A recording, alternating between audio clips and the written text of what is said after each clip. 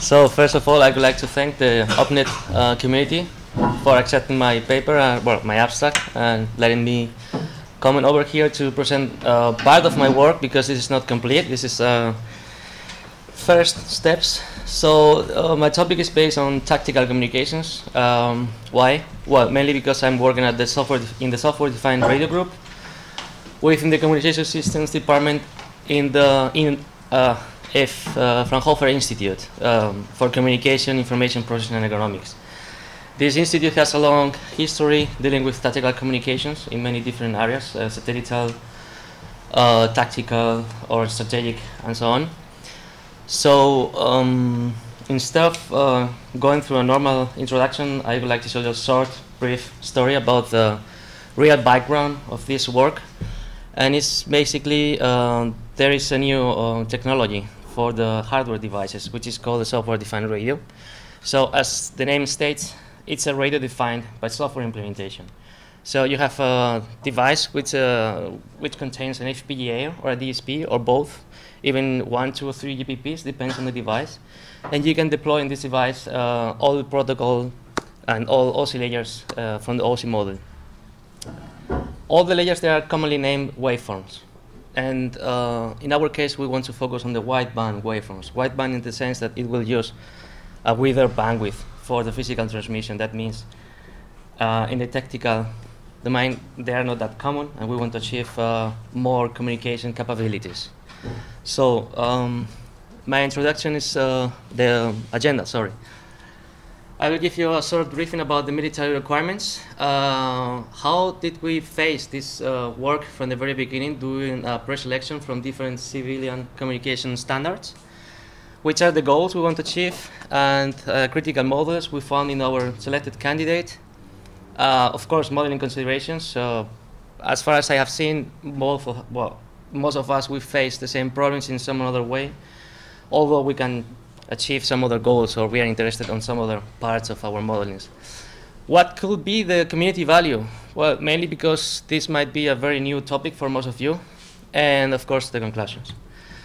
So as far as you can see here, this is a diagram that summarizes more or less the tactical devices you can find on the last mile. For those who don't know what means the last mile, these are the soldiers, or the autos that go with the soldiers. So you have to face different speeds. Our work focuses here at the combat network radio, which uses a different frequency bandwidth or different spectrum. So you have the high frequency bandwidth or the very high frequency bandwidth. So for you, the very high frequency can be understood to be like the radio FM. So below and above the radio FM, these are the frequencies we use for our carriers. So as far as you see, we have here these systems. They have low capacity, but they have to face very high mobility, and they are working with very long ranges. So as I said, we want to increase the bandwidth. We don't want to be narrowband anymore, and this means we have to use bandwidth higher or wider than 100 kilohertz. And our distances, they are not like in a typical room or building or corridor. We have to deal with up to 20 kilometers. Of course, the mobility is very different. I mean, we have the soldiers, they can be running because they are scared, or we have the autos, they are like moving forward the company and so on. So the differences between the speeds, well, there are differences between the speeds actually. So one of our requirements is the self-organizing infrastructure. The network must be smart network, and of course we need bidirectional communication systems that support real-time, and of course again supports multicast groups. And we want to put as well the IP capabilities, because in a narrowband waveform with the new IP version 6 it's completely impossible. And of course it has to be an ad hoc capacity, mainly because we cannot face any single point of failure. That means if we use a centralized network, like for instance mobile network, we have a BTS, and if the BTS is over, well, there's no network anymore, and we have to avoid that. Some of these requirements are fulfilled actually by some of the civilian communication standards, but not all of them. So let me tell you why. As I said, we did a pre-selection, and we took 4 different natures of civilian standards. We check the broadcast systems, cellular systems, access networks, and trunk radios. Also for the broadcast, for those you don't know, digital broadcasting television, cellular UMTS, GPRS, LTE, access networks like wireless LAN, WiMAX, for instance, and trunk networks tetrapole. We did a cross-check with the military requirements, with the technical aspects of its standard, but basically we focus on 3 characteristics. First of all, high data rate. In this case, the trunk radios are rolled out. Otherwise, we have to spend a huge effort to change what they call the signal in space. It has to be also, the system has to be bidirectional, or the waveform has to provide the bidirectionality. And for that, again, the broadcast systems need to be enhanced as well, and this implies a huge effort. Another feature that we consider very important is the scalability. The scalability, especially in the frequency domain. So for that, the OFDM transmission technique is very suitable because we can change the amount of subcarriers, and very easy actually, in different kind of different sizes of bandwidths. So how did we come up with the solution? Well, it was mainly OFDM who decided what to use, or what to consider actually. And for that, we took 4 different civilian communication standards. LTE, mobile WiMAX version, in its ad hoc version, the .16e, and the wireless LAN .11n, because of the MIMO technique and the high throughput enhancement techniques. Again, how can we take only one? Well, and at that moment, we had to be more pragmatic. So for that case, we were searching for available source code. So by that time, we didn't find anything about WiMAX on LTE. Recently, I found out an institute from Switzerland, I guess, is doing something for GPRS with some framework which is called Osmocom, if I'm not wrong. But, well, we didn't find anything like this. That's why we stick to the wireless LAN. Another very important thing for us was the decoupling between the PHY and MAC layer functionality.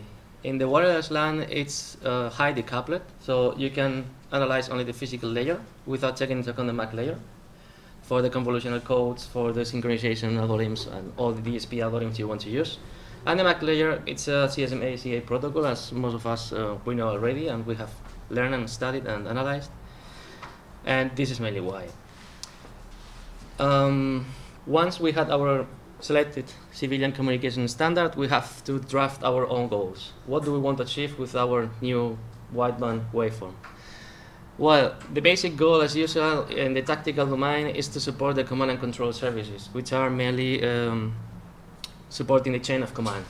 This is a very generic term, but what does it actually mean? I mean, what do they need?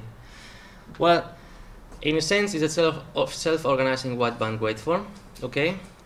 This is nothing but a network that it's able and to understand that it needs to self-heal every time it happens something like changes in the environment, physical surroundings, as we have seen with some big obstacles, or jamming situations. For instance, we have a huge interference, we cannot communicate, we're blind, electromagnetically speaking. And besides that, we have also to provide enhanced throughput. I mean, the throughput must be kept at a reasonable level for them to speak, for them to share GPS positions, for instance, for them to share some of the services that they require. So in this case, we can use something that was called originally multi-level of precedence and preemption, but this is in a sense the prioritization of services, like letting the high priority move forward. For that, of course, you need the efficient allocation and management of resources. Resources in the sense that the time you use for a transmission, the size of the queue, or to refresh the data and to send the last, the newest one, and drop the old ones, talking about GPS and positions, for instance. And this is actually reduced into an optimizing the channel utilization. So whenever we are going to use the channel, we have to be sure that it will broadcast or send something that it's really useful. So we cannot just transmit something and, well, we will see. For them, for this action, we have to care about the congestion situations. This is a huge handicap, or a huge, a very important situation we have to care about. And again, the resources need to be managed, and the high priority message need to be transmitted right away. And if you are wondering what's a very high priority, well, the panic button. There is an ambush, and they need to report immediately there is an ambush. They just press the panic button, and the message must be broadcasted, and run away, of course. So for this candidate, how do we face this? Well, for you have to understand this standard was basically designed for indoor environments. So the routers you see with a lot of antennas, this is the standard, but this is not the case for us because we are working on the outdoor field. So this means that we have to find the critical modules. In the reference 2, I also provide at the end of this presentation, we found several critical modules in the physical layer and in the MAC layer. In the physical layer, for instance, the OFDM symbol is too short, so the guard interval, so-called cyclist prefix, is too short for the propagation delay you have to face with 20 kilometers distance.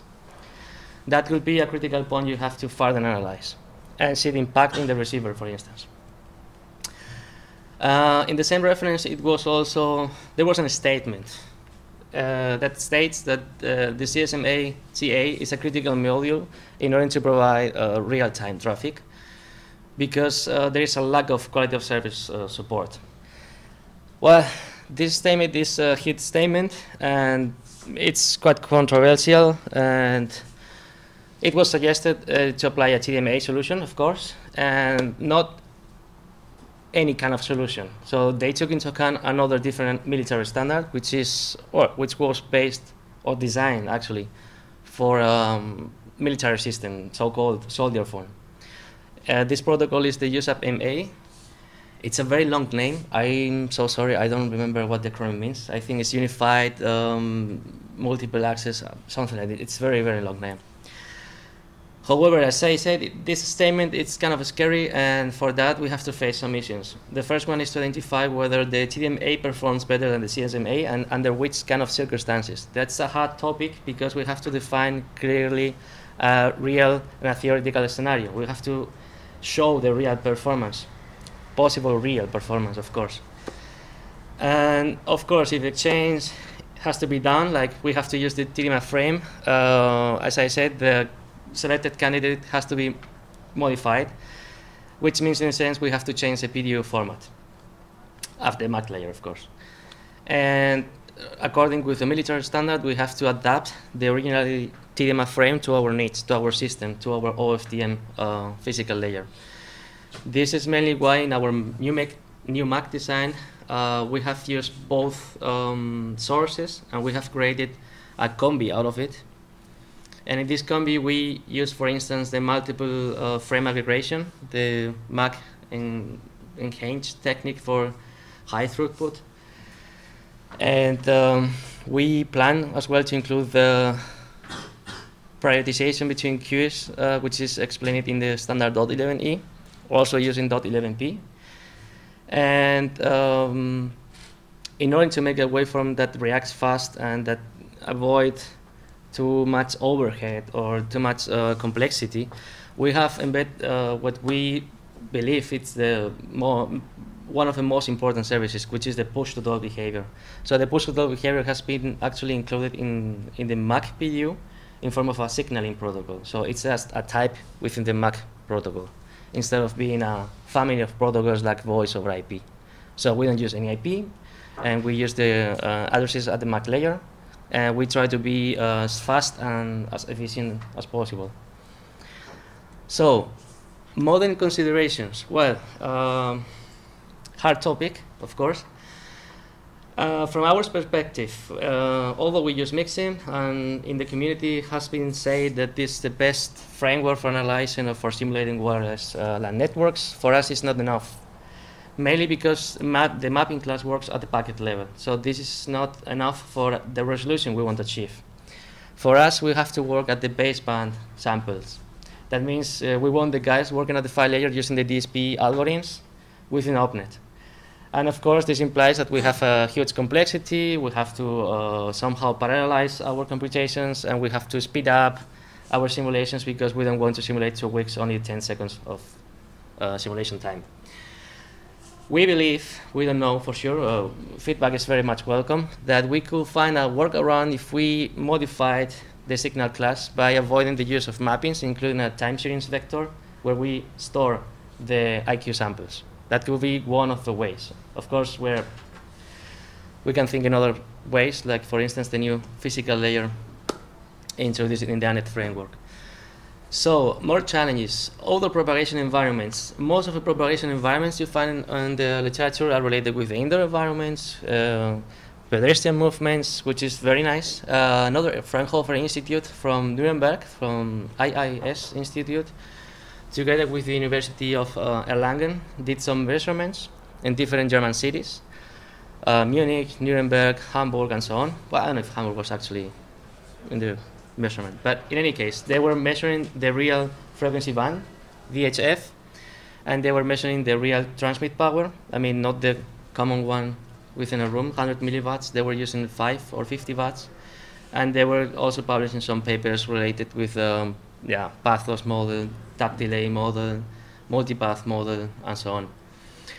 More challenges are the high demand of on quality of service, so queuing strategies, basically, and the self-organizing behavior. Our MAC layer has to be aware of what's going outside, and that means basically that by using a local behavior, we can implicitly achieve a global synchronization. That means if I'm aware that I have two hidden nodes using time slot X and epsilon, I avoid using these time slots in order to avoid interference at my receiver. And this can be done, of course, with some management protocol also embedded in the within the MAC protocol. So another very important point is that we deal with different mixed topologies, and we can deal with mesh topology, star, full mesh, and of course hidden nodes. How to model this? Well, it's so hard, or even harder than modeling the traffic behavior, because we cannot go with the soldiers to put them a GPS tracker and then load it into the simulator. So we have to come up with something else. We are still wondering how to get this useful information. Why do we have this kind of topologies? Mainly because of the surroundings. The network might get split, and they might rejoin again. And that means that we have to deal as well with the overhead introduced by the management.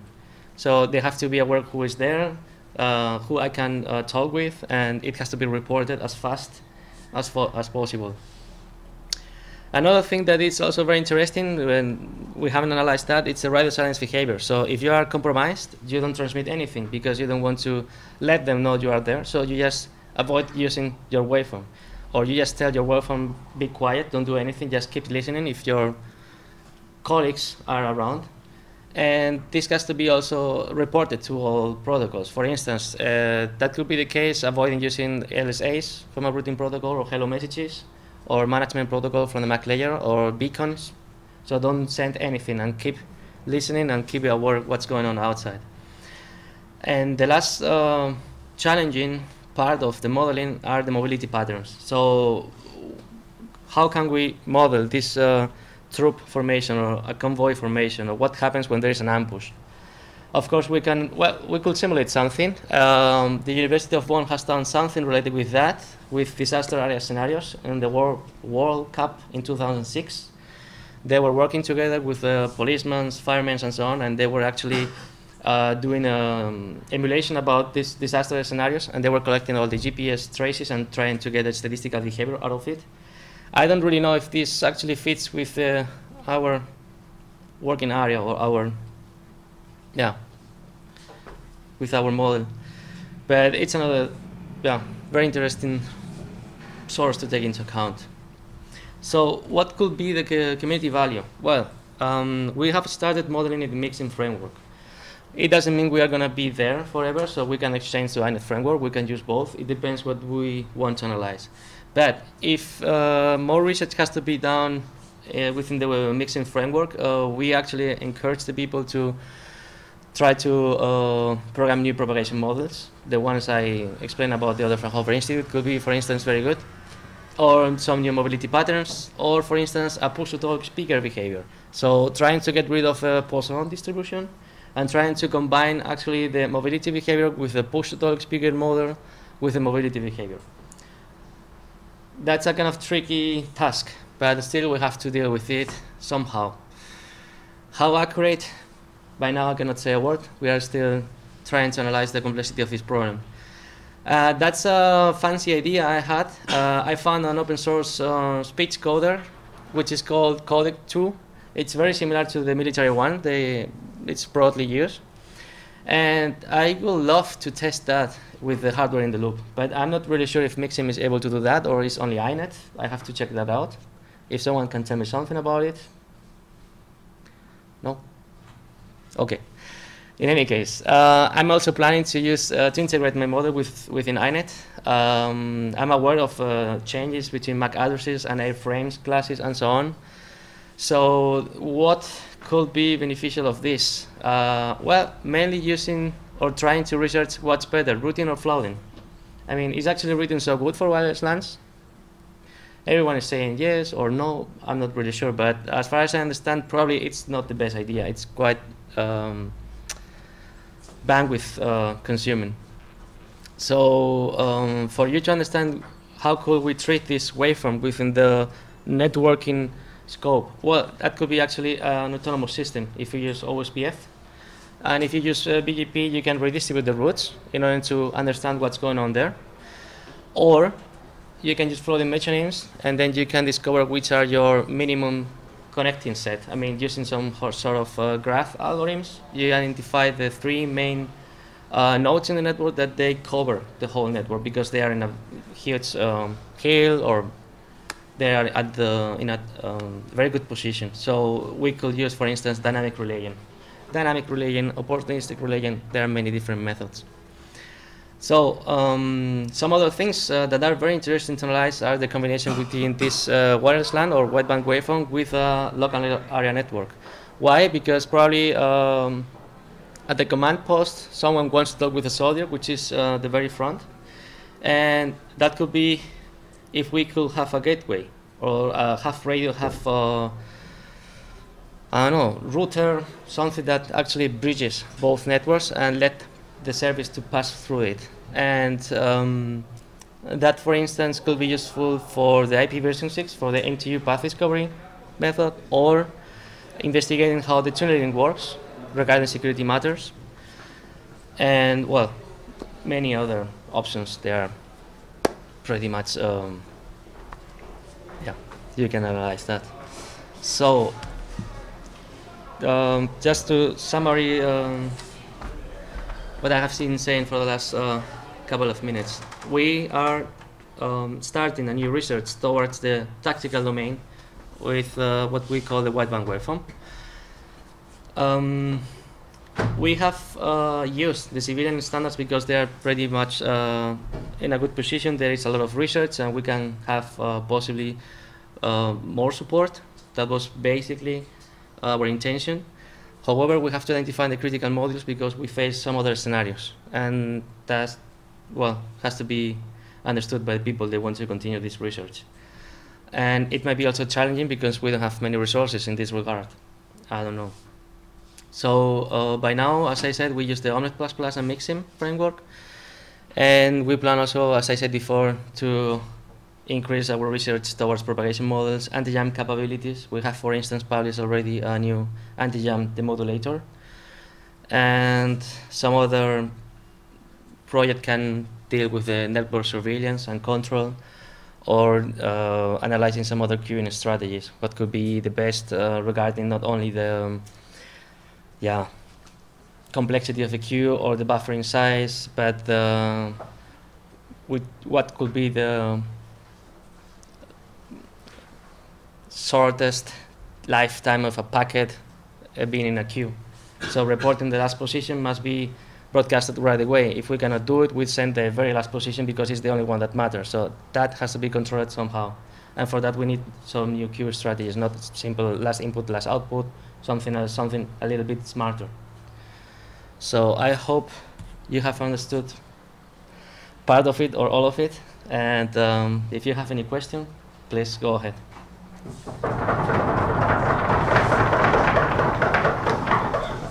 think we can all agree that 2006, the World Cup was a disaster. 2014 took care of that.